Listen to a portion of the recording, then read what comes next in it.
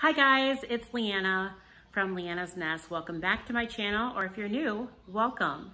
Today I'm going to be doing this video a little differently. I'm going to do the first part, a decorate with me, and the second part, a cook with me. I use the term cook with me loosely because even though there is a cooking component, it's pumpkin ice cream, so there's not much cooking involved. But please stay with me until the end so you can enjoy both parts of the video. So for today's decorate with me, I'm going to be decorating in my living room. So if you saw my video, my first decorate with me for fall video, which if you haven't, I will link it below, but I did my wood burning fireplace mantle in that video.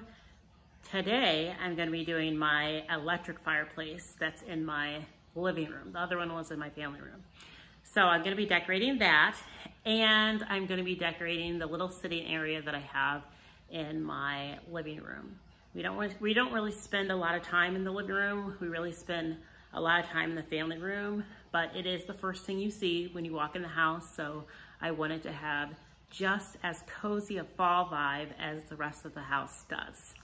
So I'm going to be decorating the mantle and the sitting area today, and then stick with me because I'm going to be making one of my favorite fall recipes, pumpkin ice cream. So I'm going to stop talking and let's get started. This is my electric fireplace in my living room. I got it from Sam's Club or Costco. I can't remember which one. This is where I set up my Christmas village at Christmas time. So make sure you subscribe to see how I do that in my upcoming holiday series. I'm going to start by adding this gather sign in the middle of the mantle.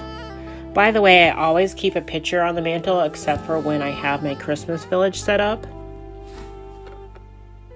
Next, I'll be adding these candlesticks back. I normally have them up during spring, summer, and fall. I got them last year at Hobby Lobby. I just put some simple white LED candles on them.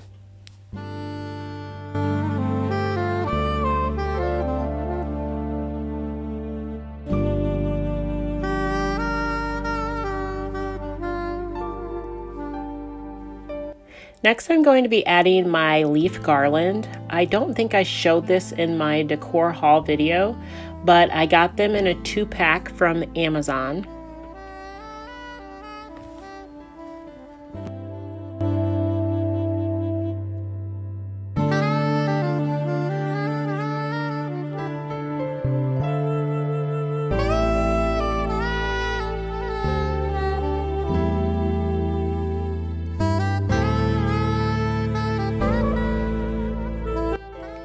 This candle was in my fall decor haul video. If you haven't seen that, it will be linked below. I'm very excited to light this and see how it smells and burns with the wood wicks.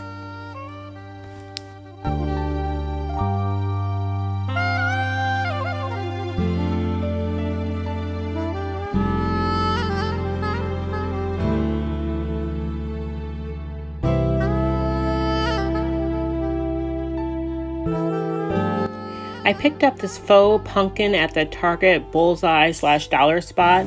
I'm just going to place it on the corner of the mantle.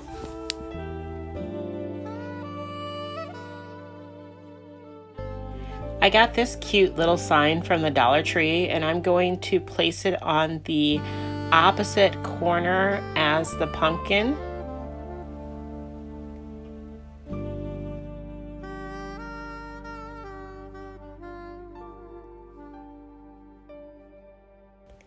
I also got this cute little guy from the Dollar Tree. I just tucked him in the leaves. You really have to be paying close attention to even spot him. Next, I'm going to be adding this little pumpkin that came in a bag of pumpkins from the Target bullseye spot. I'm just going to place it next to the sign.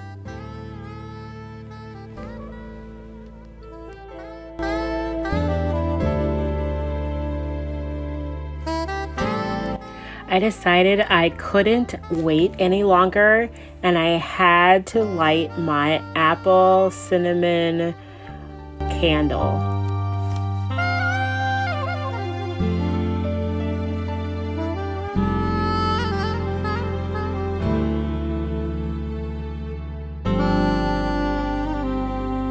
By the way, I am big on fire safety and I do eventually move the candle further away from the leaves. Next, I'm going to add my stacked wooden pumpkins, which is one of my favorites from this year's fall decor haul. I'm just going to place it in the back corner.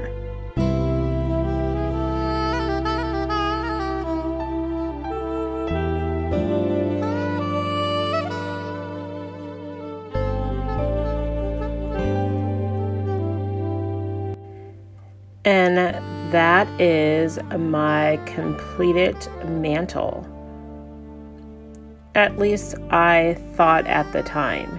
It seems like I always go back like the next day and find something to add.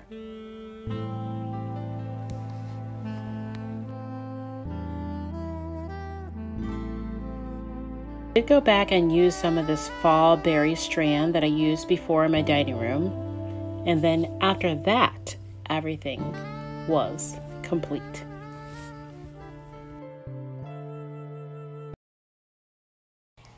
This is my living room sitting area. It's not used that much. The couches here are really old and I want to replace them since it's the first thing you see when you enter the home. But we mainly hang out in the family room. I have the love seat, chair, ottoman, and the side table here. The pillows I made myself with a tribal print fabric. I'll be keeping those there for fall and just adding some more pillows. First, I'm going to start off by adding these faux leather pillows. I bought the set from Amazon. I love that it matches my faux leather accents on my dining room table. If you haven't seen that video, it's linked below.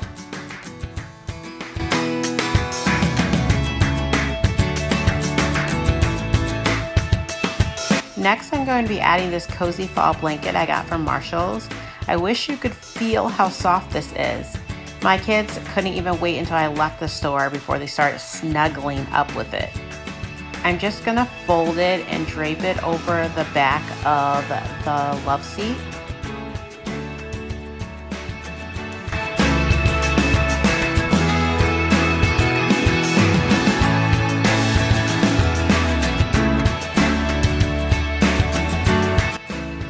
I bought this pillow from the Target Bullseye spot for $5. I thought that it was an awesome price for such a cute pillow, and apparently a lot of other people did too because I've seen it in so many videos.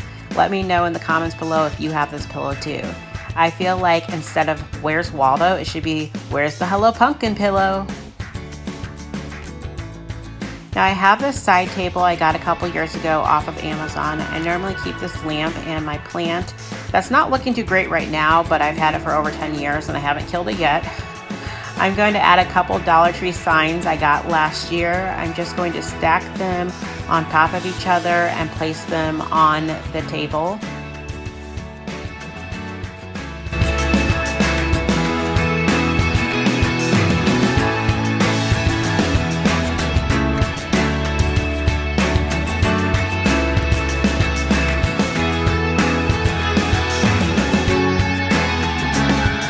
I got this candle from Marshall's.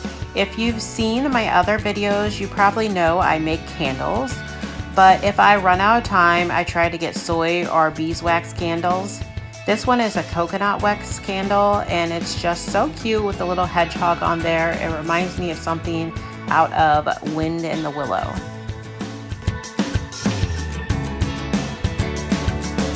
Next, I'm going to be adding this tray to my ottoman. It ties in the gray I have as accents all throughout my house.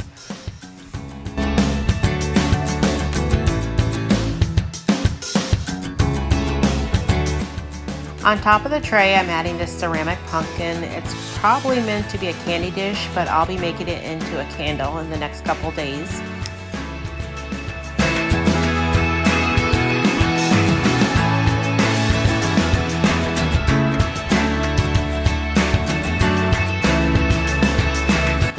The last thing I'm going to add is this pumpkin sign that came in a set from the Target Bullseye Spot.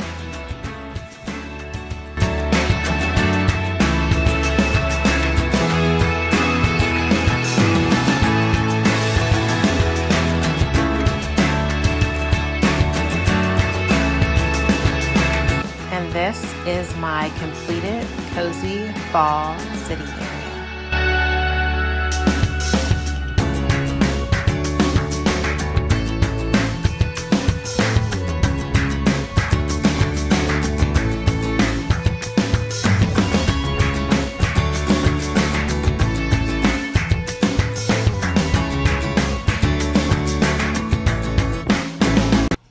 Today I'm going to be making one of my all-time favorite fall recipes, pumpkin ice cream.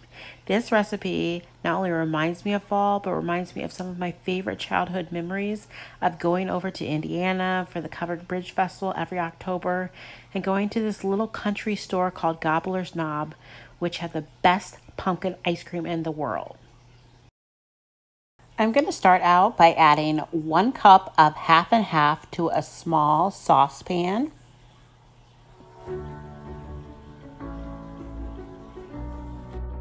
Next, I'm going to add 2 egg yolks to the half and half and whisk it all together until the egg yolk and the half and half are all blended well. I put it on the stove and turn the temperature on medium heat, whisking the mixture almost constantly. It should only be on the medium heat until you see very small bubbles forming around the edges. As soon as I see the bubbles forming, I turn the temperature down low and continue cooking it for about 5 minutes, whisking it periodically. While the mixture in the saucepan is cooling, I start on the rest of the ice cream batter. I add 1 more cup of half and half.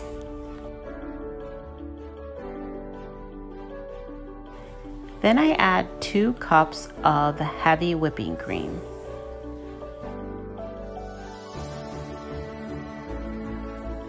Next, for the star of the show, the pumpkin, I'll add 3/4 cup of pumpkin puree.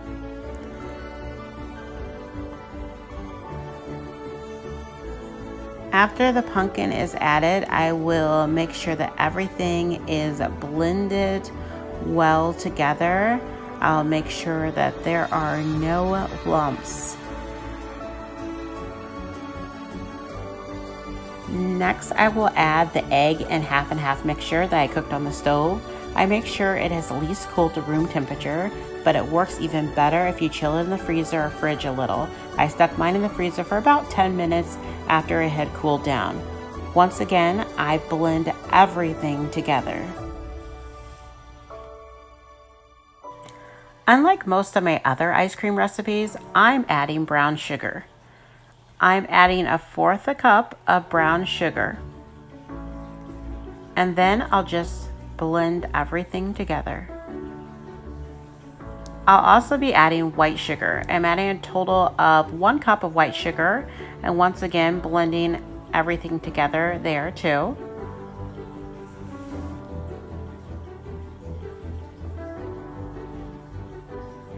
Now it's time for the spices. I'll be adding nutmeg, cinnamon, and ginger. First, I'm adding 1/4 teaspoon of nutmeg. Next, I'll add an 1/8 teaspoon of cinnamon. Lastly, I'll add just a couple dashes of ginger, not much at all. And then I will blend it all together.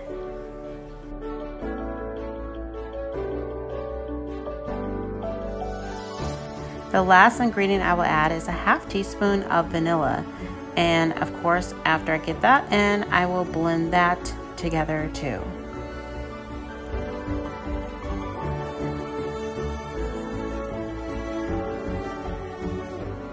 Now it's time to add my ice cream batter to my ice cream machine bowl.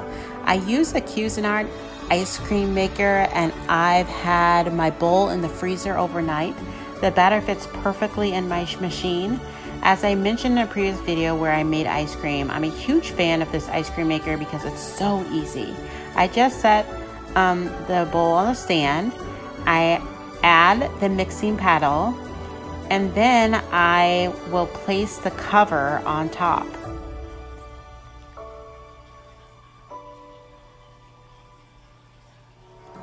Then it is easy as flipping on the on switch.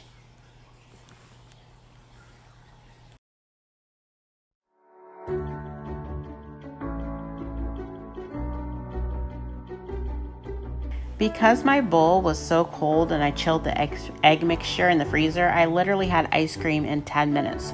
Look how creamy and delicious that looks.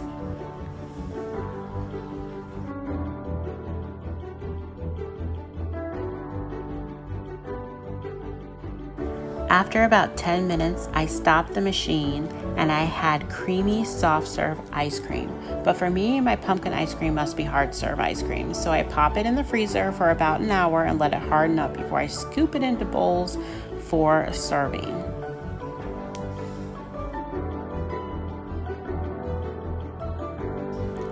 I hope you give this delicious fall recipe a try.